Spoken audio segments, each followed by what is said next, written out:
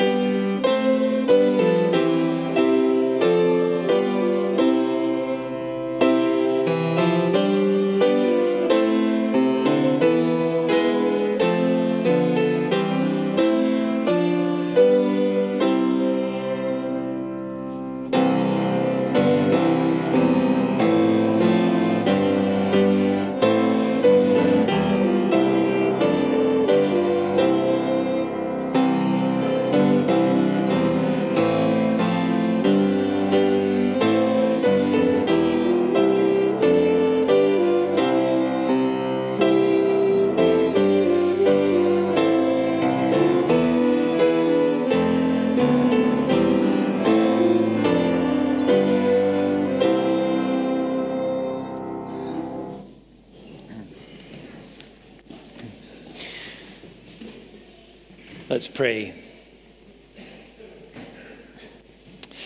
Lord our God, with joy we gather in your presence, the creator of these blazing planets, the starry sky, the multiplicity of all life in this world, in this vast universe around us.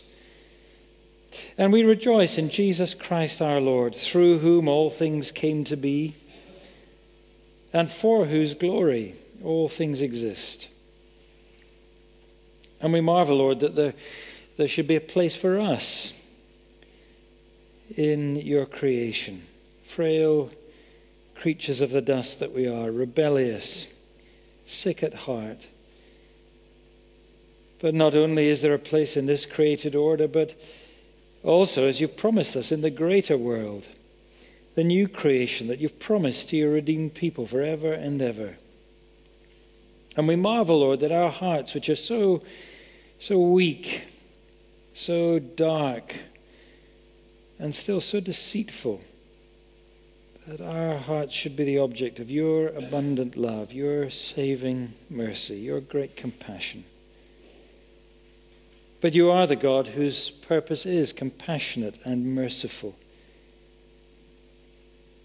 And you've shown us that, Lord, through the great revelation in our Bibles from the very beginning.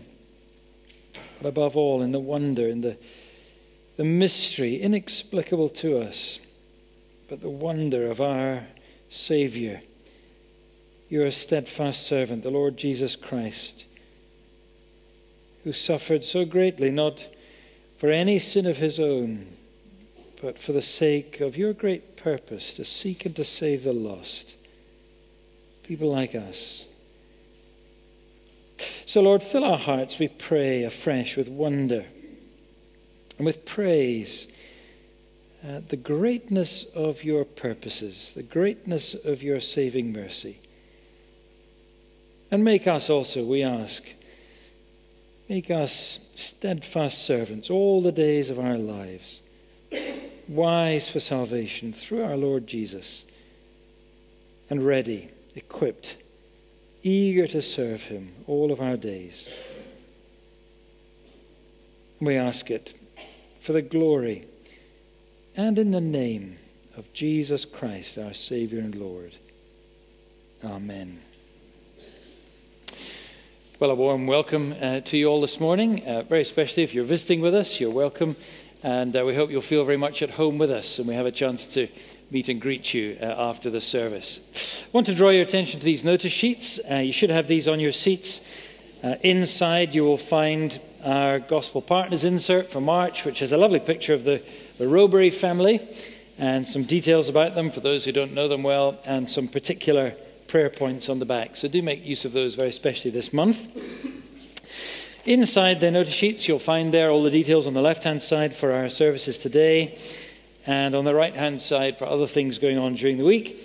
I'm told there's a mistake in Monday and under the Ladies' Fellowship. I think it is Agnes speaking on Monday. Is that right, Agnes? Did you know that? You did know that. Good.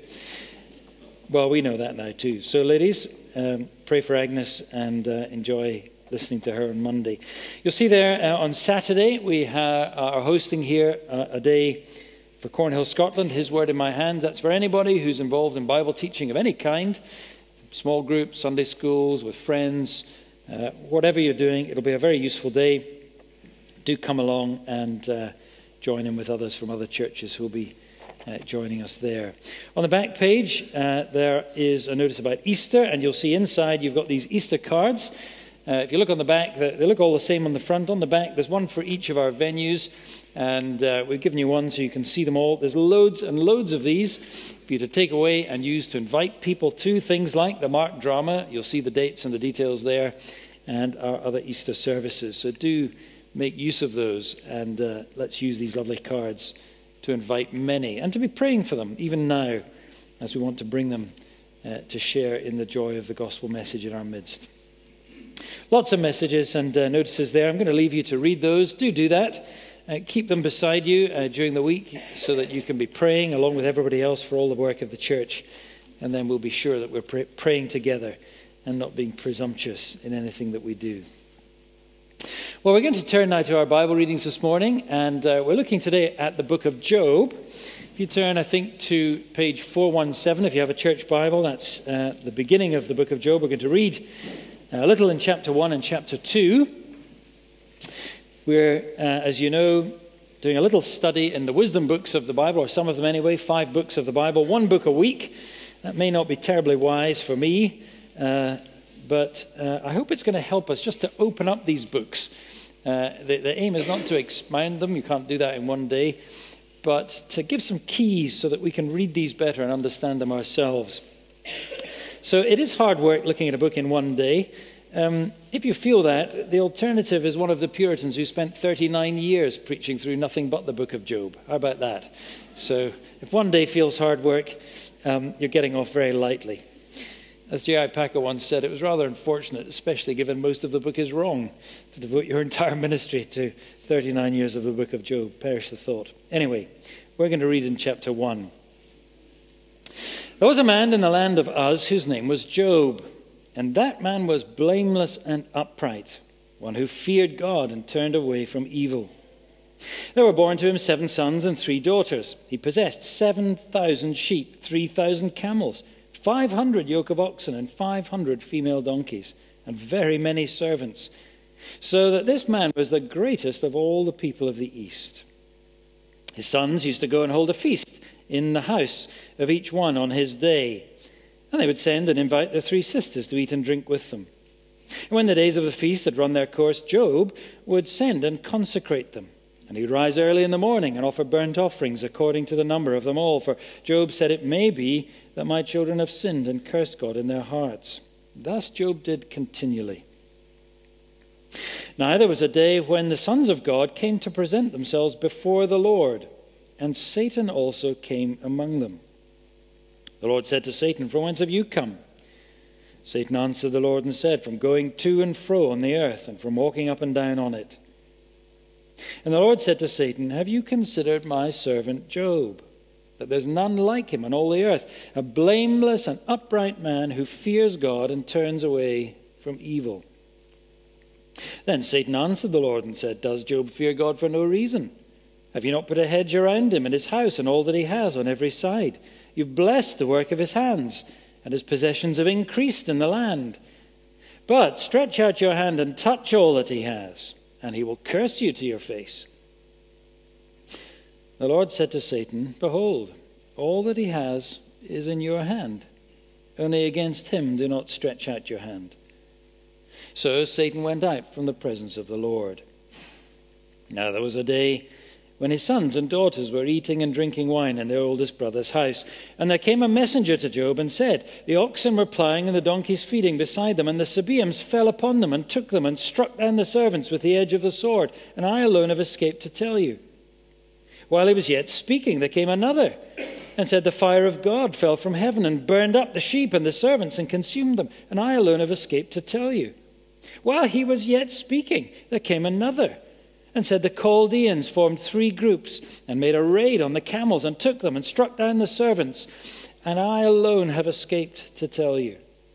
And while he was yet speaking, there came another and said, "Your sons and daughters were eating and drinking wine in their oldest brother's house, and behold, a great wind came across the wilderness and struck all 4 corners of the house, and it fell upon the young people, and they're all dead. And I alone have escaped to tell you."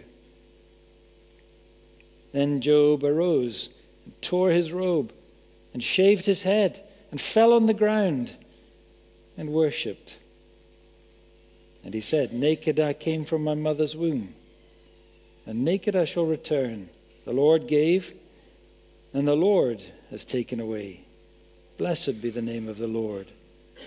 In all this, Job did not sin or charge God with wrong. And then chapter 2 tells of another terrible day when Satan comes and afflicts Job even further. Verse 7, "He went out from the presence of the Lord and struck Job with loathsome sores from the sole of his foot to the crown of his head. And Job took a piece of broken pottery with which to scrape himself while he sat in the ashes. And then his wife said to him, 'Do you still hold fast your integrity? Curse God and die.' But he said to her, 'You speak as one of the foolish women would speak. Shall we receive good from God, and shall we not receive evil?' In all this, Job did not sin with his lips." Amen. May God bless to us his word. Well, God moves sometimes in very mysterious ways, doesn't he, to perform his great wonders. And here's a hymn, number 256, that reminds us of that and helps us to see some of the truth behind it. Number 256.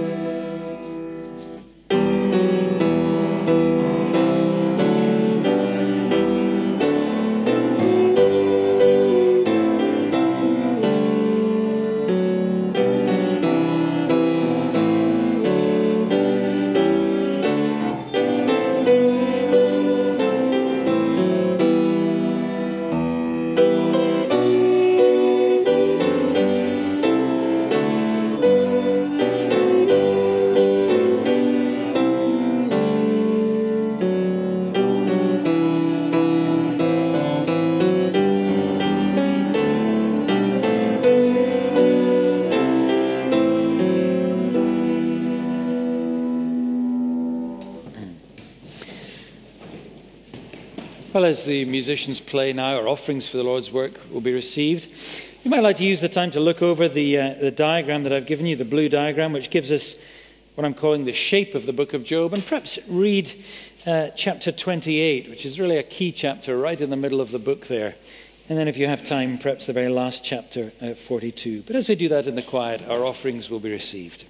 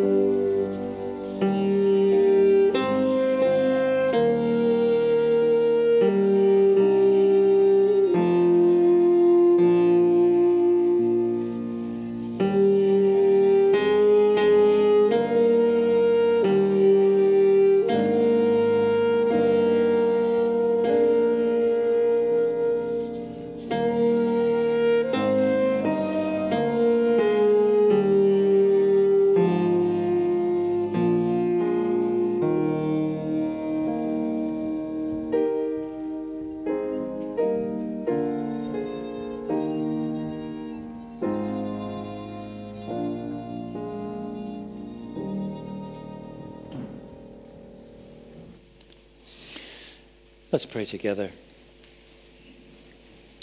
Lord, we bow before you and bring the cares, the concerns, the needs of this world, which are upon our hearts, before you, our God and our Maker, the Sovereign, in whose hands lie all these great issues. We read of tensions between world powers, of crimes and assassination attempts, of the meetings of world leaders with dictators. So many things, Lord, that fill the pages of our newspapers. And in most of these issues, we are without knowledge and without understanding. It's hard for us to know how to pray. It's hard for us to know what to truly make of the reports that we read, which come to us with such a slant and such bias so often. How thankful we are, Lord, that you are the one who sees above all of these things, knows all the issues, and ultimately are the one who decides the raising up and the putting down of leaders, of great ones, indeed of nations. And so we come to you, Lord, with great relief and thanksgiving to lay out before you these concerns of our hearts. We think of our own government, Lord, and pray for those who have the rule over us, as you command us to do, for rulers and authorities and all of those who have responsibility to lead and to make law. We think of our parliamentarians in Westminster and in Holyrood. And we ask for them, Lord, above all, that amid the distraction of so many day-to-day events in politics and economics, so many of the issues that hang over our leaders in these days, that they would not be so taken up with matters of mere economics and politics, but they should ignore far greater perils and far greater evils that subtly and darkly seem to be gaining force in our society, powers that would seek to undermine so many of the very foundations upon which stable and wholesome and peaceful society is built. We think of the great assault these days, O God, upon the institution of the family and of marriage itself. And we pray, Lord, that you would open the eyes of our leaders to true wisdom and not to the foolishness and the folly of the lobbying and the pushing of agendas by certain minority groups that can ultimately only lead to disastrous consequences for the vast majority in our nation. Give us, Lord, we pray, more and more of those who see with the eyes of faith and of truth. We thank you for those who serve in leadership in our country, in politics, in the civil service, in other places, who are followers of our Lord Jesus Christ, seeking to be faithful to him, facing many difficulties, many agonizing conflicts of interest, many realities that they are but a small voice in a large cacophony of others. And yet, Lord, able nevertheless to shine as lights in a dark firmament and to bring the salt and the light of your gospel truth to bear in so many ways in our society. We pray, Lord, you would give us more leaders who see because they see you. To that end, Lord, we pray for the church in our nation. Church that is charged with proclaiming the light of the gospel of our Lord Jesus Christ in the darkness of this world, but so often has hidden that light under a bowl. Forgive us, Lord, for our reticence, for our lack of confidence in the power of your gospel. Forgive us when we feel that there are so many people we know who must be beyond the reach of your truth and could never be changed. How could we be so wrong? Help us, Lord, as Christian people in our fellowship and in every fellowship that names the name of Christ and claims to believe the truth of the gospel. Help us to be bold, not backward and on the back foot, but ready to give words of truth, words of light to our neighbors, our friends, to those with whom we live, to those whom we love. Help us to know wisdom in our lips, wisdom in our lives.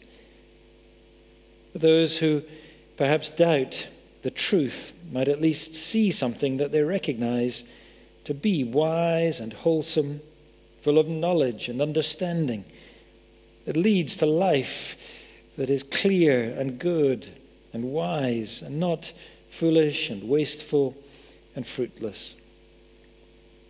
And so, Lord, we ask that you would give us, your people, wisdom. The Christ in whom all treasures of wisdom and knowledge are hidden is ours. And he has given us so many words to teach us this way of life. So we ask, Lord, you would open our eyes now and open our hearts, that we would understand more of your greatness and so be able to show that greatness to the world in how we live, in how we react. We might wrestle fruitfully through all the puzzles and perplexities of our lives and find in you the way and the truth and the life, and show in our lives that greatness to the world. So hear us, Lord, and help us. Draw near to us now, we ask. For we ask it in the name of Jesus Christ, our Savior and Lord. Amen. As we come to God's word, we continue in prayer then, singing the hymn on the screens. Our Father God, who dwells in heaven, draw near to hear your children.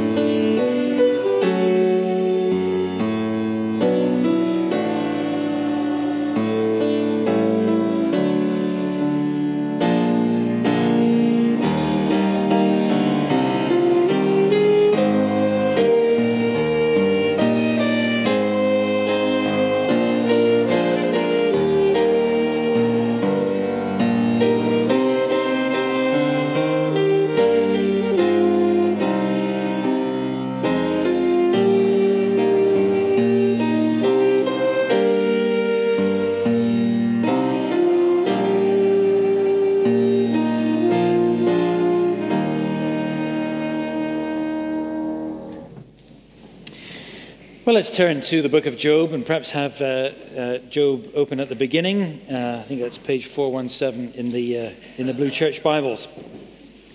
We're looking in these weeks at some of the Bible's wisdom books, and our aim obviously is not to expound the whole book. That's impossible in one session, but we're trying to give some keys to unlock the message so that we can read and understand these books ourselves. Today our focus is on Job. And this is a book, I think, to teach us about fruitful wrestling in all the puzzles of life, which often prove very painful, very perplexing, and very trying. Now, the Bible is very clear that even as believers, indeed especially as believers, living in a fallen world, a world under the curse, a world tainted with sin and evil, we will all face many puzzling and painful trials. And how we face those trials is crucially important. If we face them with steadfast faith, then they will lead us to great maturity and fruitfulness in God's kingdom.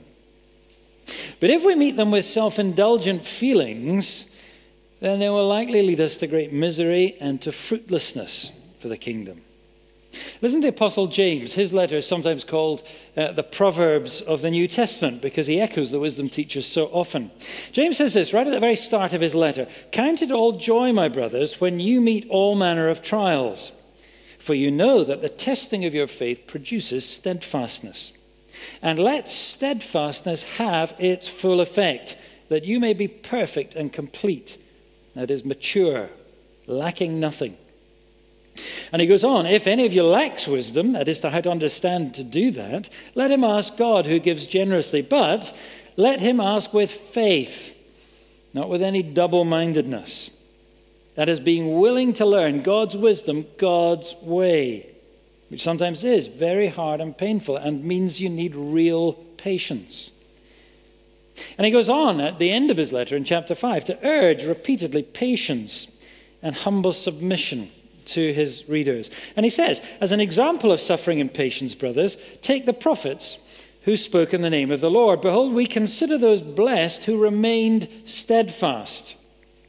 And you've heard of the steadfastness of Job, and you have seen the purpose of the Lord, how the Lord is compassionate and merciful."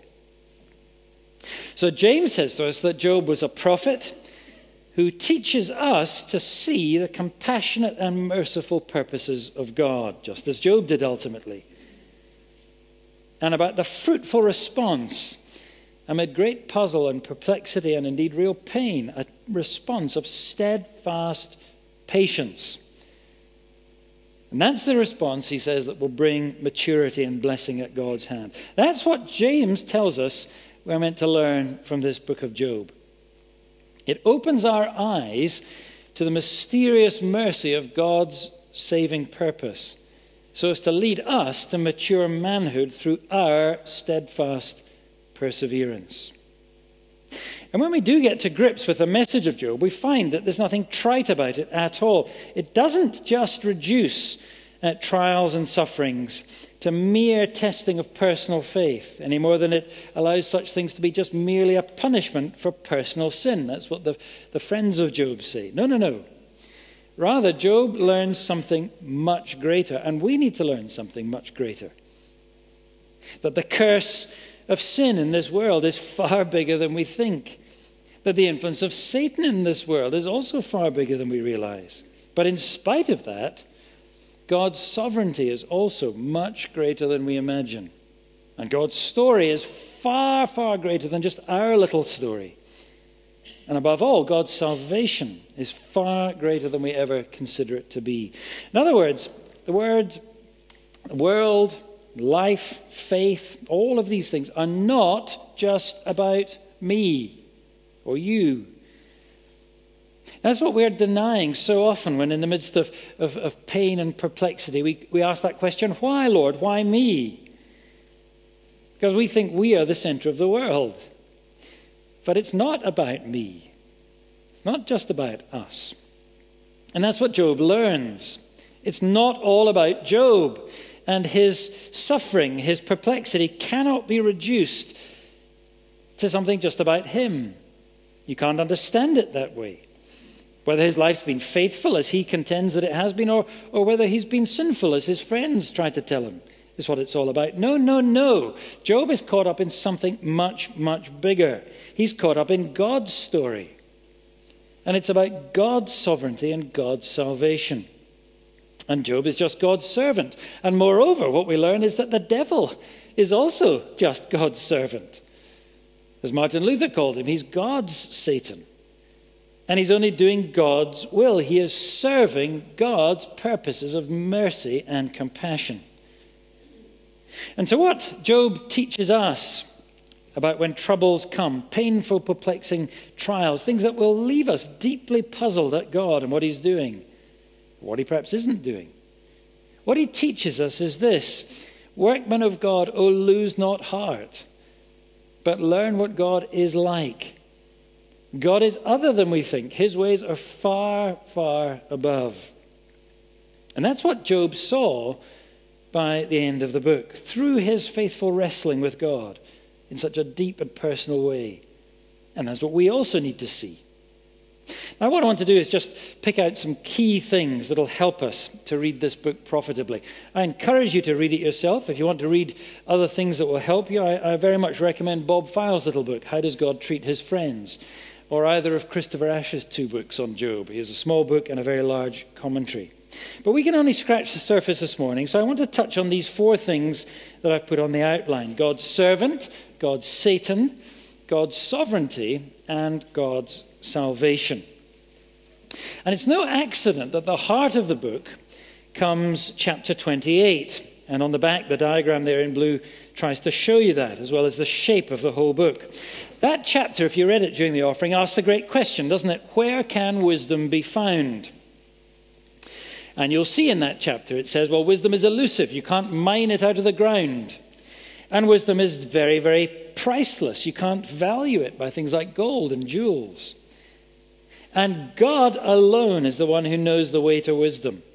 And only he can give it. And the climax of that chapter in the very last verse says this, therefore, behold, the fear of the Lord, that is wisdom. And to turn away from evil is understanding. Well, we shouldn't be surprised by that, should we, after reading Proverbs last week? But in this book, that question, which is intensely personal, that question that asks, where can wisdom be found, is given in a very personal answer from God, isn't it? Right there in chapter 1, where we read earlier on. It's there in chapter 1, verse 8, and it's there in chapter 2, verse 3, because God says, you want to see wisdom? Look at my servant Job. There's wisdom. And that's the first point, the first key to the book. We need to recognize the steadfastness of God's servant in both his suffering and indeed in his speech as he struggles with God to understand what's going on. Here's a man to whom, in Jesus' words, what God has hidden from the wise and the understanding of the world, God has revealed the secrets of the kingdom of heaven. To the one who has, says Jesus, remember, more will be given. And blessed are your eyes for what they see. Now that is exactly Job's testimony at the end of this book. Now my eyes have seen you. The steadfast servant of the Lord is Job. It's very important that we listen to God's testimony about Job, not just to our opinions, and especially not to the opinions of Job's friends. Look at chapter 1, verse 1. He's telling us, isn't it, that here is wisdom, exactly in the words of 28, verse 28. Here's a man who fears the Lord and turns from evil. A man living a humble, penitent life of faith before God. A wise man, a righteous man. He's my servant Job, says God in verse 8. God is proud of Job. He's a blameless man who again and again fears God and turns away from evil in everything he does. It's the same thing again in chapter 2, verse 3. After all this litany of disaster that's come upon him. And Satan, by the way, doesn't dispute that with God. All he says is, well, you need to look at his motivation for being so good. It's Job's friends who dispute Job's righteousness and his goodness, but not Satan. And then in chapter 2, he's afflicted unimaginably. even more than before, his whole body covered in sores. And yet, look at chapter 1, verse 22. In all that Job did, he did not sin or charge God with wrong. In chapter 2, verse 9, even provoked by his wife, no, the Lord gave, the Lord took away. Shall we receive good from him and not evil? In all this, Job did not sin with his lips. His suffering was appalling. It was terrible. And his friends saw that in verse 13 of chapter 2. And yet he remains God's steadfast servant. God's words about Job are vindicated before Satan. And Job is righteous through all his suffering. And he remains righteous even through all his speeches and all his struggles with God, all through the rest of the book. Between chapters 3 and 37, we have Job's struggles to express himself to God. And we have then all the advice and the so-called comfort that he gets from his friends. And then from Elihu, this fourth character. And Job's words, makes no mistake, Job's words are dark and difficult and angry and agonized. If you look at chapter 3, Job's first lament, you'll see they're dark. He curses the day of his birth. He says some terrible things. He accuses God of being his tormentor. As you read through Job, you'll find him shouting, agonizing at God. In chapter 9, verse 24, he says, if it's not God doing all these things to me, then who can it be? Of course, that's a key question, isn't it? Because Job doesn't know what we know from chapter 1 and 2. He doesn't know about Satan's mission. Yes, Job says some terrible things.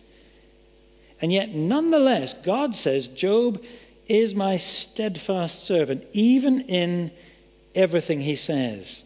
Not only is God justified in his words about Job, but God justifies Job's words about God. Turn to the very last chapter, chapter 42, page 447. And you see it very clearly here from God's own mouth. In verse 7, it's Job's friends that God condemns for their words. You have not spoken what is right, as Job my servant has, says God. It's the same again in verse 8. He repeats it. Now that can't just refer to Job's humble words of prayer in chapters 1 and 2. It refers to all Job's words all through this book. But you might say, well, surely God rebukes Job. Surely God does say to Job it was sinful talk. And doesn't Job repent? Look at verse 6. That's what it says. Well, if you look at the footnote there in our Bibles, you'll see the second part of verse 6 suggests a different translation. And in fact, most translations get this whole verse very wrong, I think. Dale Ralph Davis has very convincingly shown that verse 6 should read as we've put it on the sheet there. It does not say, I despise myself. It's not a reflexive verb at all. What Job says is, therefore, I reject. And in the context of verse 5, what it means is, he rejects the view of God that he has previously held, what he knew of God only by hearing secondhand from others. And what he now knows is that that was an inadequate understanding of God, because what he says is, now my eyes see you properly. So I reject my previous understanding of you, my small view of God, and now therefore, second half of verse 6, I am comforted. That verb is translated comforted in every other place in the book of Job. I'm comforted not in dust and ashes, but upon the dust and ashes where I'm sitting and have been since chapter 2. Job is saying, what I previously knew only in part, I've now seen so much more fully through what you've revealed to me, through my suffering and wrestlings and these words at the end that you've addressed to me. And what a comfort that is at last, to know you truly. In the very place of his dereliction, in the place of darkness and desolation and utter forsakenness by God, God brings comfort to his steadfast servant, who has learned so personally through his humiliation, has learned the purpose of God is far greater and more marvelous than he could have ever known before. And so Job is steadfast even in his words of wrestling and searching. in all the raw emotion and all the angst, even in the anger that he expresses. Because you see, while his friends just observed his suffering from the outside and spoke to him about God, Job was experiencing that suffering from the inside. And he was speaking not about God, but to God. And even though his words might have been expressed wrongly at times, God says he spoke rightly. One writer puts it this way: however foolishly he may have said it, Job was looking for a God big enough to comprehend his experience. On the other hand, however wisely they may have put it into words, his friends were upholding a God small enough to conform to their theories. So Job's words, however bold, however dreadful, however unguarded they may have been at times, God said those words were what is right. Because as James tells us, they led him to see God's purpose, which is full of mercy and compassion. Now my eyes have seen you so much more clearly, Job says at the end. And James says Job is a model for us of steadfastness under trial, amid the perplexity, the puzzles of life in a fallen world, when it may seem very really that God has abandoned us. You see, in that situation, pious platitudes like Job's friends give him are just no use, are they? They don't help. They wanted a God who is just a tidy system where everything's explainable. But the true God is not a tidy system. He is a towering sovereign. And it was grasping that so much more fully at last that brought comfort to Job. And I think that is a comfort for us, isn't it? To know that God can cope with our tears, with our questions, even with our shouting, even with our accusations, even with our unguarded lashing out, questioning God in our prayers. If, like Job, those things come from real faith, seeking understanding from God, from hearts that do fear him and turn from evil. That however much you don't understand, you can't understand, you do still trust him with humble, penitent faith.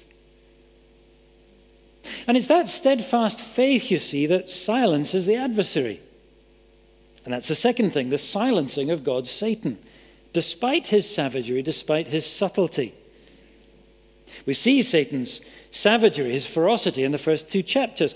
But we see him silenced there, don't we, by Job's quiet dignity and his steadfast faith as he blesses God's name and doesn't curse him, as Satan says he would. And Job's adversary, that's what the Satan means, he's silenced. But that is not the end of Satan's role in this book. Many people have thought that. In fact, one writer says this: Satan is irrelevant to the main discussion. No. Yes, his savagery may not be so evident, but his subtlety is certainly present right through the whole book. Years ago, William Still made that so clear to so many of us. And indeed, I think that was what set Bob File on his quest to research this whole business of Satan and evil in the book of Job. That was what Bob's PhD was about. And Satan's dark shadow can be discerned all through this book as soon as you've got eyes to see. And that's the whole point, isn't it, of chapters 1 and 2, to give us eyes to see that, to see what Job doesn't see. It's Satan's malevolence that lies behind Job's friends. And instead of comfort, they give them torment and misery. You see it first in the silence in chapter 2 at the end, which isn't, as Bob says, silent sympathy, but is silent bankruptcy. It's born because they have nothing to say. That is often the experience, isn't it, of people who are suffering deeply. They find that they're left isolated in the silence because people just don't know what to say. It's better, friends, to say anything almost than absolutely nothing to somebody in that circumstance. But then Satan is certainly behind the litany of words that comes after us. Maybe Job wished that they had stayed silent, actually, once they start to speak. And as you read through, you find these cycles from the three friends. First of all, Eliphaz. He begins in chapter 4, the man of spiritual experience. Oh, I had a word brought to me stealthily, he says, from God for you, Job. The sort of person that says, oh, the Lord's put a word on my heart for you, brother. That sort of extraordinarily irritating person. And then there's Bildad, the traditionalist, and he says, oh, Job, you need to look back to how things have always been in the past. You know, the sort of person who says, oh, I have seen it all before. I know the answer to that. Yes, I can tell you. Equally infuriating. And then there's Zophar. He's the simple gospel man. It's all black and white. It's all plain and straight and easy. Yes, Job, you can't possibly fathom Almighty God, but I can certainly fathom exactly what's going on here. You've sinned and you need to repent. Simple as that. And an endless cycle of these pious words. Loads and loads of sound text. Absolutely no sympathetic tears. And that should alert us, you see, because what we're being shown here in these verses is a classic demonstration of Satan's use of the Bible. Texts are quoted which are true in themselves, but they're used and they're abused. They're applied without any context, without any wisdom. Satan loves to use the Bible. Remember the temptation of Jesus in Matthew chapter 4. He loves it. But what is the common factor in all of this in Job's comforters? Well, what Satan loves to do, you see, is to make the Bible all about you and all about me. It invites us to think about our circumstances, our suffering, whatever it is, as being explainable only with reference to me and my life and my story. It's how God relates to me. I'm at the center of the story. And Satan loves to tell you that. The Bible's all about you. It's all about your life. And we love to hear that because we love to hear about me and my life. And that's what marks all the theology that the friends offer to Job. It's all explained in reference to him, what he's done or what he hasn't done. There's no sense in any of it of the bigger picture. There's no sense of the vast fallenness of sin and the reality of what that means for our lives, even as faithful people, to be caught in the crossfire of a world that is under the curse and often inexplicable. There's no sense at all of the real ferocity of Satan and of the subtlety of his part behind the story of what's going on in the world. No, you see, for the friends, it's all about you, Job. And it's all me-centered theology about God and me and my life and what he's saying to me today. Me and my relationship to God. And so obviously, see, that means if Job is suffering, then it must be to do with him. Either he's done wrong and is being punished by God, as the friends say, or he's right, as Job says, and then God must be doing wrong, and so the friends can't possibly believe that. So it's quite simple, Job. You're in the wrong. But you see, Job does have a problem because he knows that he is faithful, and it seems to him as though God is against him. And that's what's so distressing for him. It's not simple.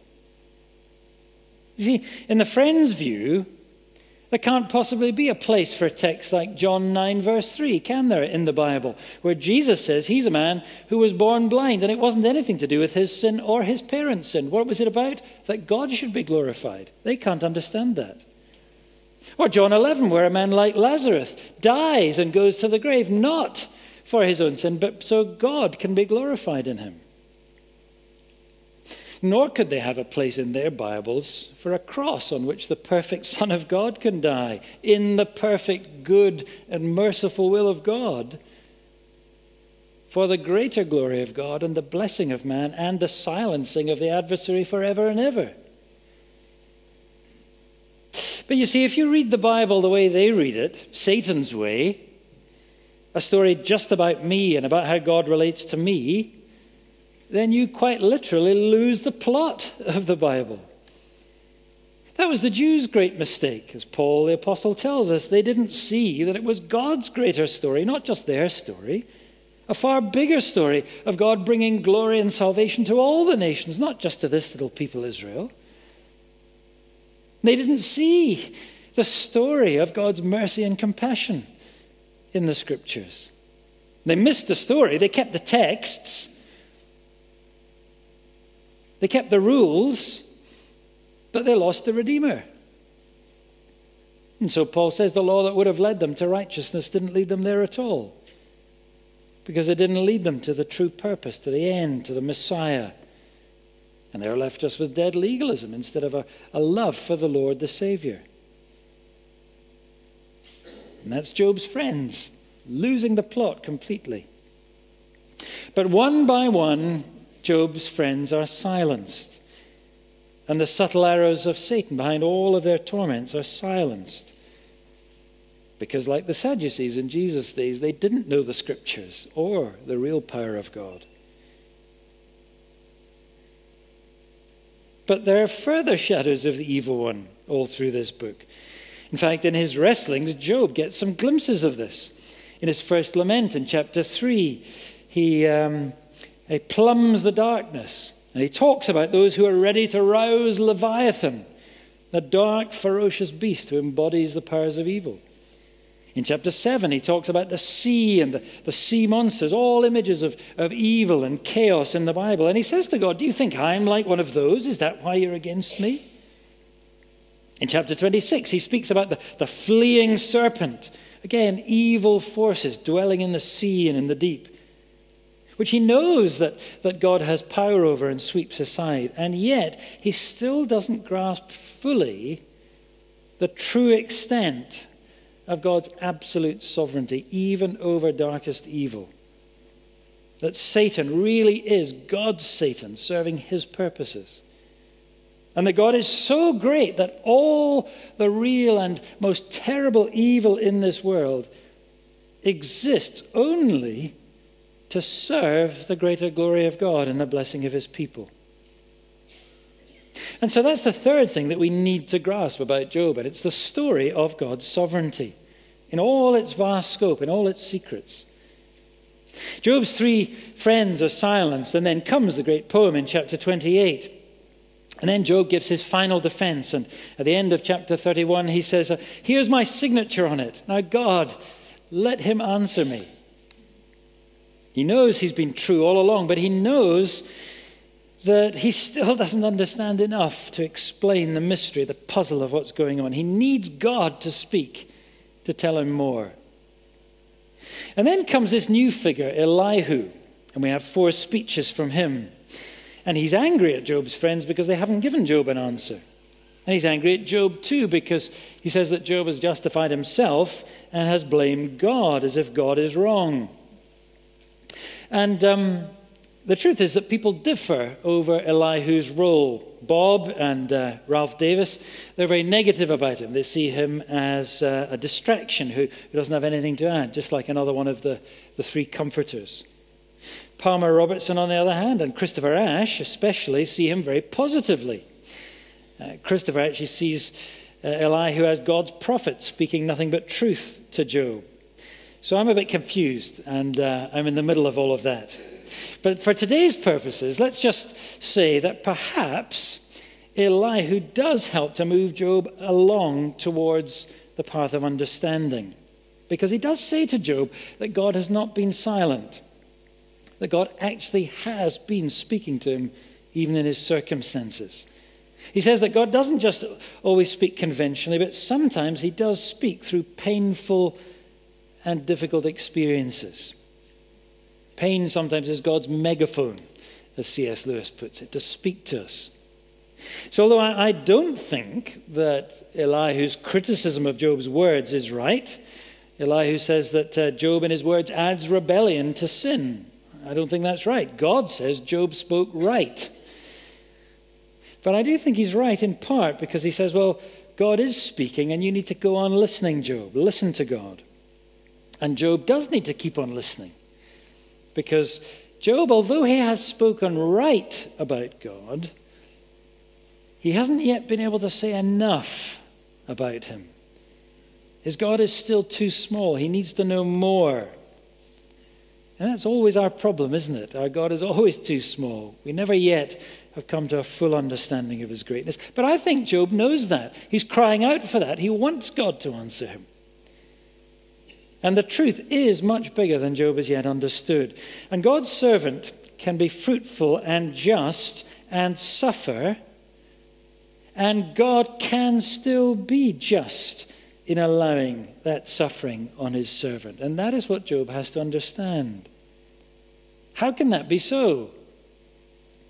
Well, only because of the great story of God's sovereignty that lies behind all earthly history. You see, God is not just a static system. That's what the friends wanted him to be. No, God is an active sovereign. He's a personal God. He's weaving a real story right through time and history. And God has personal enemies. There are forces of evil. There are powers and authorities in the heavenly realms who are at work against God and against his purposes for this world. That's what chapters 1 and 2 show us, the powers and authorities in the heavenly realms that Paul tells us about. And God is sovereign even over these, even over the very powers of evil. But man is not. And the true story of this world is that God is doing battle with the cosmic forces of evil for man and in man. And that is the greater mystery that really explains Job's life. And that is what Job at last is being helped to see by God himself. Why he's suffering as he is. And so at last, in the last few chapters from 38 to the end, God speaks plainly in words to Job, having been thus far only speaking to him indirectly through his suffering. And God speaks, chapter 38, verse 1, out of the storm, out of the whirlwind of Job's experience. Now, a very great deal depends on the tone that you think God uses here when he's speaking to Job. So many people take it as a harsh rebuke. But I just don't think that's right. Can you imagine the Lord Jesus speaking to his steadfast servant like that? Somebody who has gone through all this pain and agony and the torment of the enemies. Think how gentle the Lord Jesus was with his disciples in their ignorance. Think how gentle he was even when people were taken in sin. And God has said Job has been right through all of this. So I don't think God is being harsh with Job at all here. I think it's like when he speaks to Elijah out of the storm with a still small voice, a comforting voice, a quiet voice. God here is like a tender father coming to his suffering son, coming down to the ash heap, to the place of misery where poor Job is sitting and suffering, and sitting beside him and speaking to him tenderly to help him understand right in the place of misery what's going on. So in chapter 38, verse 2, I think this is what God's saying. Come on now, Job. Who's this sitting here naked, railing on, making no sense? Put your clothes on, Job, and we'll have a talk. Isn't that how God treats his friends? You've spoken truly, Job. But there's more. There's so much more. Don't you realize there'll be things you can't understand, things you can't possibly understand unless I tell you. Things far too marvelous for anyone to grasp on their own. Were you really there when I created the whole universe and the morning stars sung for joy? Were you? Or indeed in the day when I restrained the sea, the forces of chaos and evil, and made the light shine, verse 13, to banish wickedness. All this is about God being sovereign over the powers of darkness and of evil. Look at verse 17 of chapter 38. Do you grasp that, Job? Do you understand about the gates of death? Verse 19, do you know the way to the dwelling of light and the place of darkness? Do you know about that, Job? Verse 21, are you actually infinite in age like me? And it goes on, you see, like that. God's absolute sovereignty over all the inanimate creation in chapter 38. And in all the animal creation in chapter 39. And notice, when you read chapter 39, it's principally all about predators and prey. The very last verse talks about the eagle killing its prey and sucking up its blood. What do you make of that, Job? What do we make of that? All God's wonderful, marvelous creation, but still being a place where there's violence and death and evil.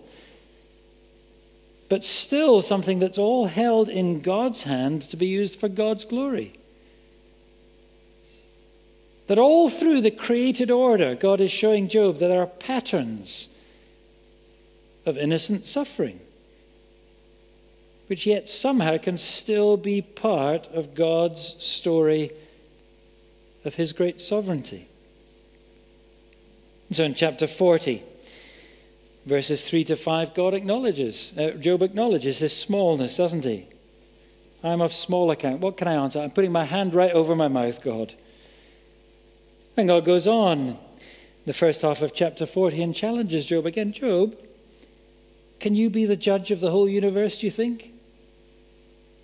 Well, verse 40, if you could do that, Job, you'll be the world's savior, won't you? And even I'll acknowledge it. I don't think you can you? In fact, let me tell you what bringing ultimate righteousness to this world really involves.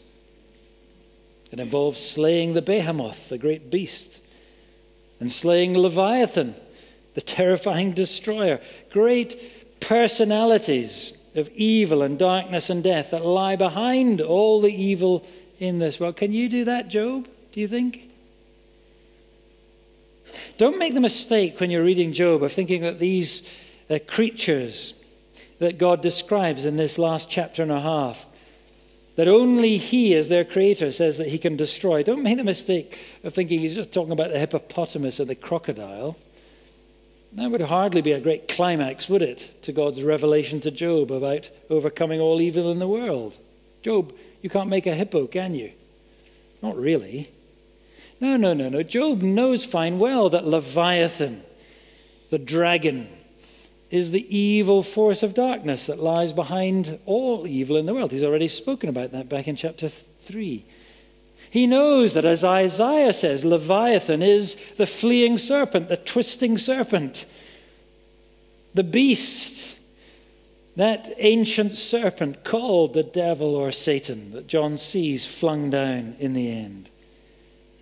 And that's what God is laying before Job here in chapter 40 and 41. With terrifying clarity, he's showing him the powerful, hungry, super beast of evil, untamable by any man.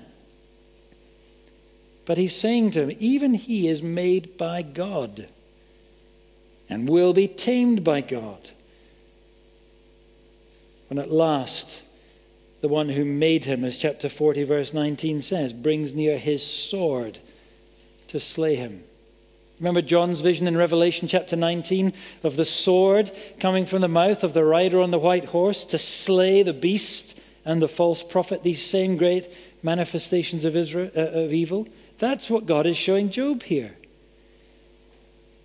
And at last Job sees that God has power not just over evil, but power to use even the most terrifying evil, like a fierce dog on a leash of its master, to use it only to do his will, to vindicate his name and to vindicate his steadfast servants.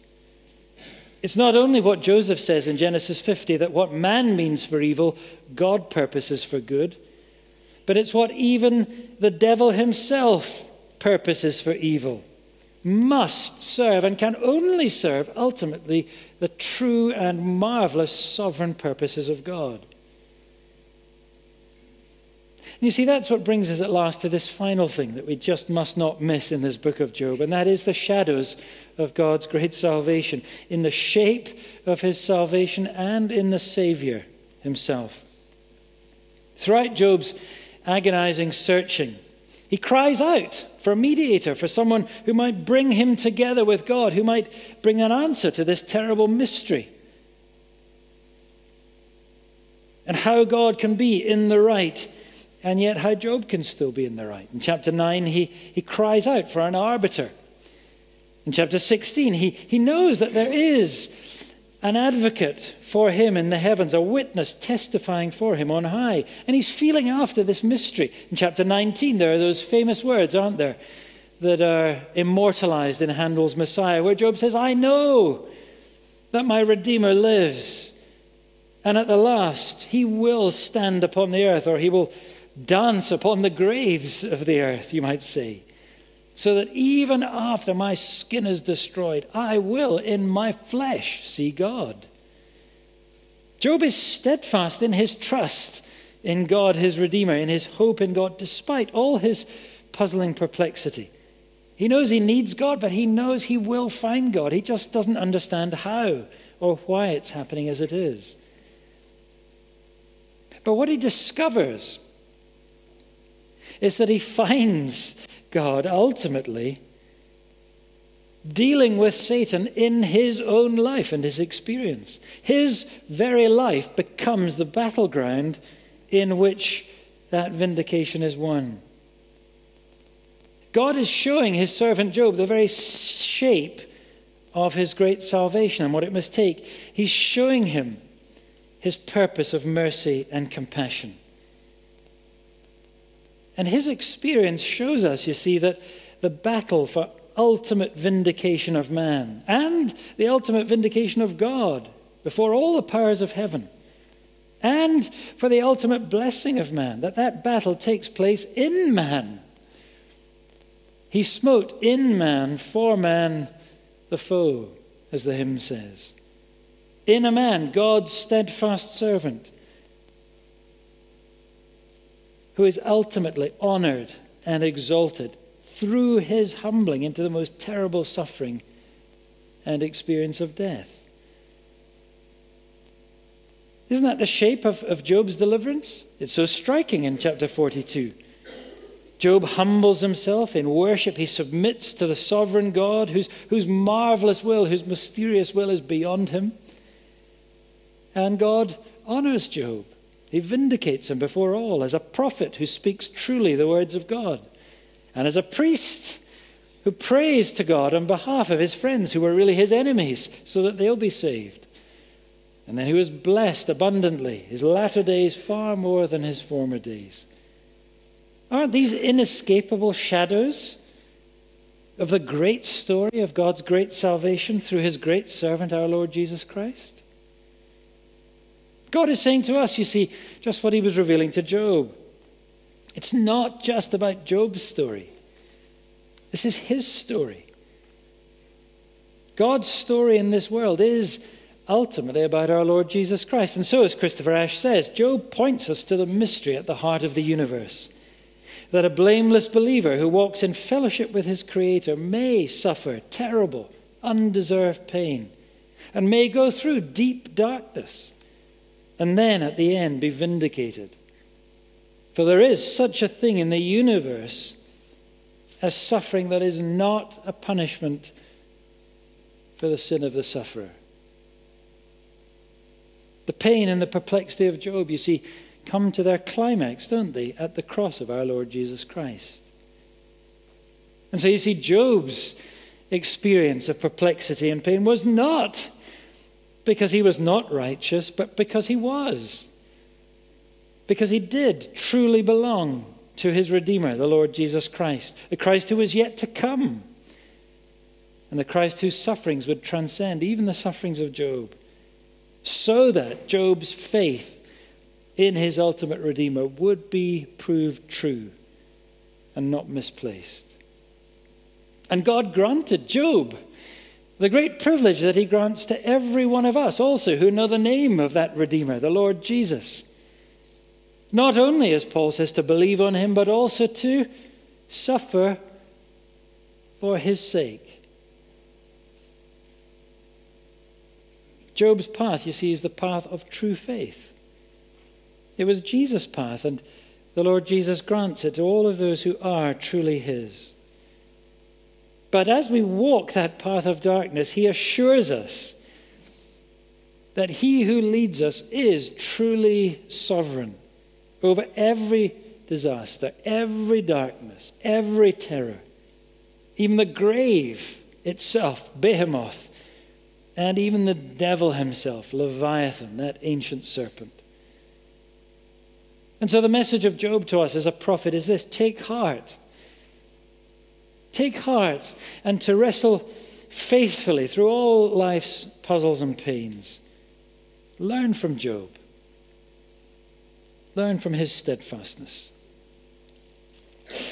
As we close, listen also to the Apostle Peter.